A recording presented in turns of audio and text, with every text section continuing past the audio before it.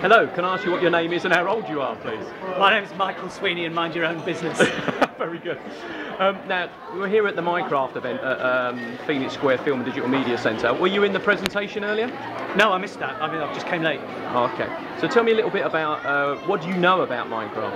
I know about it being a kind of construction program. It seems to me, I've looked at it, it looks a bit like Lego digitally, so it looks quite interesting, and you know, it's about building things. That's all I know. But there are kind of creatures in it as well that try and get you, I think. And why are you here today? My son is very interested in Minecraft, so I thought I'd bring him along. Okay. And is it something that you've seen him do or watch him do? Yep. Yeah, I mean, he spends a lot of time building stuff. He talks about it. I keep promising, but not delivering, to actually find out how to do it myself. I could be quite interested in it, actually, but I've never done it.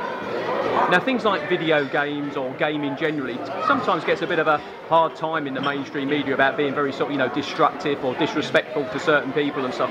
It's pretty rare to have a game that is about construction, isn't it? And yeah, I mean, it seemed to me that's what made me happy that my son was interested in it. I mean, there are some combat elements, I think, if you put it in certain modes, but essentially it's a constructive thing, and I kind of like that. I mean, I've seen him play the other games as well, where you just kill people really, but Minecraft seems to be different.